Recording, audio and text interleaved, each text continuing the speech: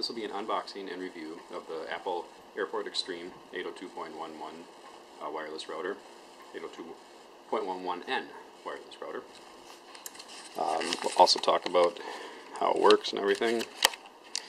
So there it is. Haven't opened it yet, other than I took the plastic off.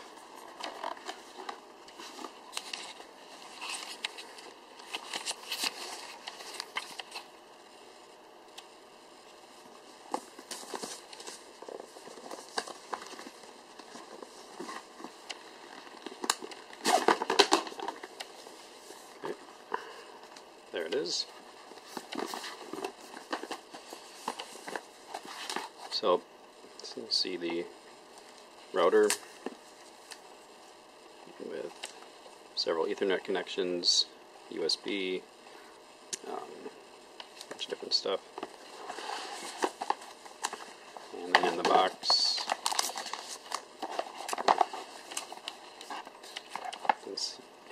you can see power cord,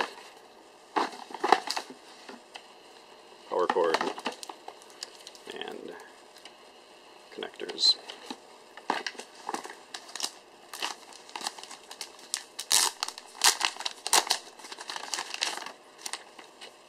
Shut up. And setup guide.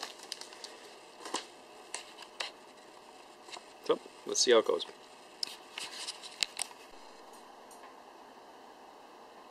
So you can see this is the power cord, and this port is where your Ethernet cord goes into. Alright, I've entered my wireless name and password. And now you can make a separate network for guests. I'll do that later.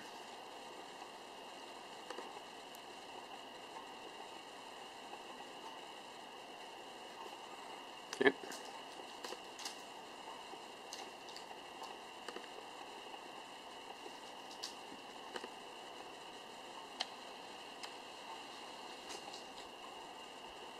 So obviously it's restarting the AirPort Extreme.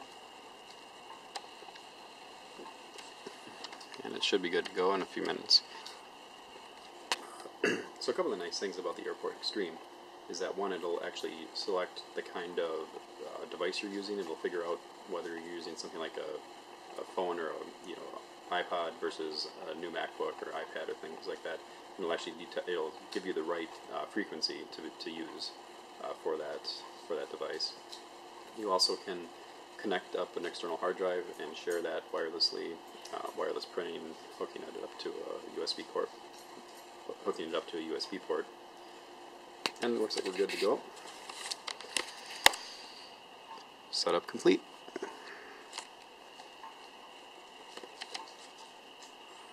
And there we are.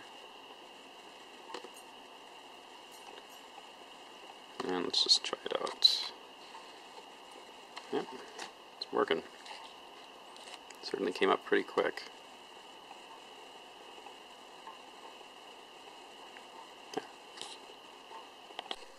Alright, so now we will transform the AirPort Extreme into a time machine using an external hard drive. So what we're going to do is just plug in the external hard drive to the router, and looking on the computer, go to Finder, and you'll see under Shared, got the name of my wireless, and there's my external hard drive. So basically, it put kind of a lot of media stuff on here. So you can see that we've got stuff on here that I've already transferred to this file. So again, you can see it's not at all hooked up to the computer, and this way now basically anyone who's accessing